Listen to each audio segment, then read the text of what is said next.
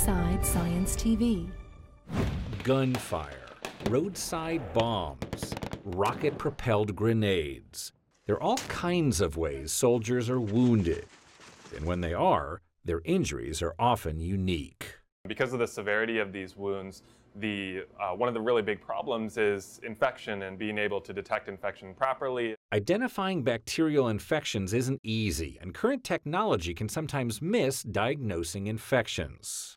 Now, microbiologists have developed a new DNA detecting system that can spot more than 7,000 different bacterial pathogens in a sample in just 24 hours. It provides a sort of a new lens, essentially, on biological samples. First, scientists extract DNA from the wound. Then a fluorescent dye is added and dangerous bacteria or viruses light up under a special scanner. So those fluorescent spots that light up will tell us, okay, all of these spots from, for example, E. coli are lighting up. Researchers found the new DNA system detected at least one infectious pathogen in about 1/3 of wound samples that the standard method missed. This is a really powerful technology because you don't necessarily have to know anything about a given sample before you test it. It's infection detection that could help more soldiers get better treatment to get them back to doing what they do best. I'm Josh Lebowitz, reporting.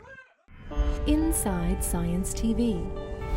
If you enjoyed this edition, follow us on the web and social media.